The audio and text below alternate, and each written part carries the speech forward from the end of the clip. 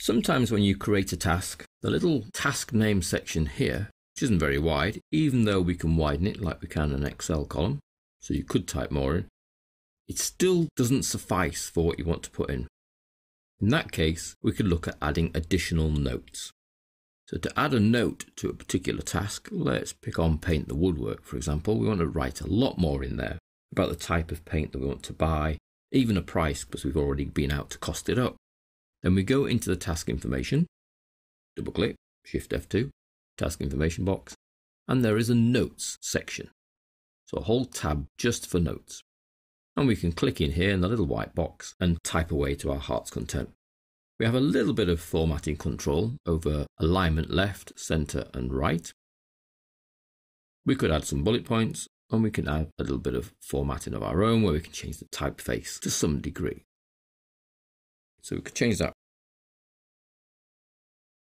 Boring Arial. 12 point. Regular. Okay. That just changes the formatting within this box, nowhere else. Paint the woodwork. So the additional notes are the paint I need is Johnson's, color strawberry roan, 2 gallons. Okay.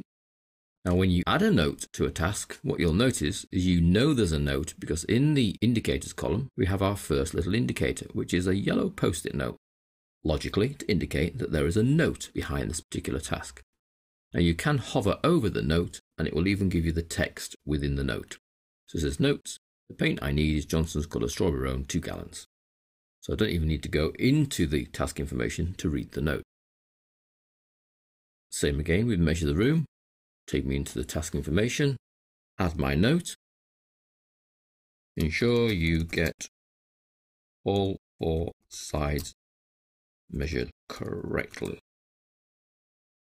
Do not assume 2 sides and that the others are equal, because for some reason houses are not built with right angles in their corners.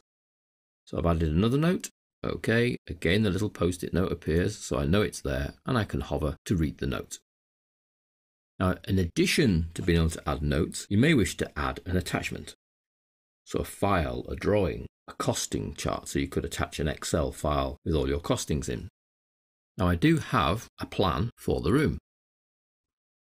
So if I were looking to buy some new furniture, for example, here, I might need to look at that plan. So let's go into buy new furniture.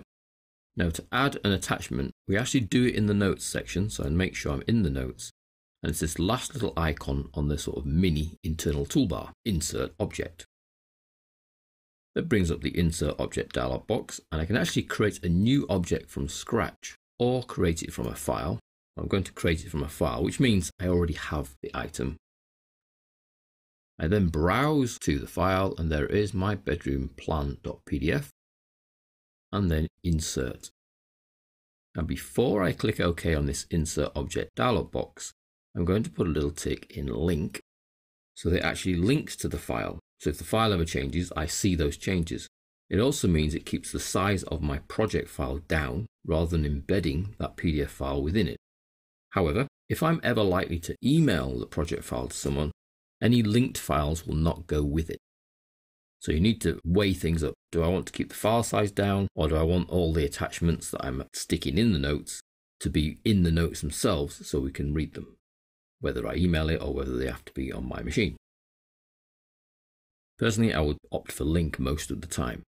I can then choose to display that link as an icon, and I will get the PDF icon, the standard Windows PDF icon. If I don't display it as an icon, what happens is it actually tries to pull in the document as the link. And depending on the size of the document and whether it's got text or an image, that can cause issues in the notes area. I'm going to retain this as display as icon. I can even change it from the default icon if I want, but it makes sense to have the default icon. And I'm going to link through to my bedroom PDF. Okay, that then sticks, as you can see, an icon, which is a link to my bedroom PDF. If I then say OK, We can see I have a note, but it just says notes and speech marks. There's no actual note there to tell me there's an attachment. There's no paperclip to tell me there's an attachment. So to get around that little drawback, what we do is we place some text just before the insert that says attached bedroom plan in PDF format. That way, when I say OK and I hover over the note tells me there's a PDF attached for the bedroom plan. If I then wish to open that attachment, I simply go into the task information, select the icon, and then double click to open. Do you want to open this file? I do. And it opens, and I can browse and view. Once I've finished looking, if it's a file that I can change, and I can't change the PDF, but if it were a Word file or an Excel file, if I were to make some changes, I could save those changes and then close the file. In this particular case, all I can do is have a look, great, and then close. Which then brings me back to my PDF inside the task information, which I can then close, and I see my little post-it note. So we can add notes to any task we like. We can add notes to multiple tasks by multiple selecting and then go to task information. I could choose these three, task information, and you'll see that you cannot assign notes to multiple tasks because they're seen as individual values. So you would need to do notes on a task by task basis.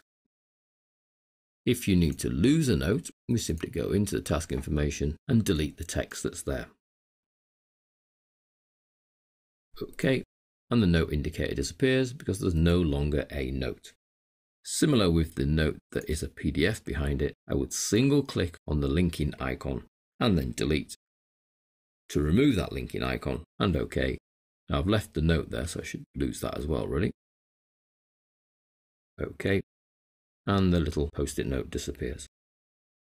So that's behind each task. You could add further information, either in the format of you typing a bit of text or by attaching an external file.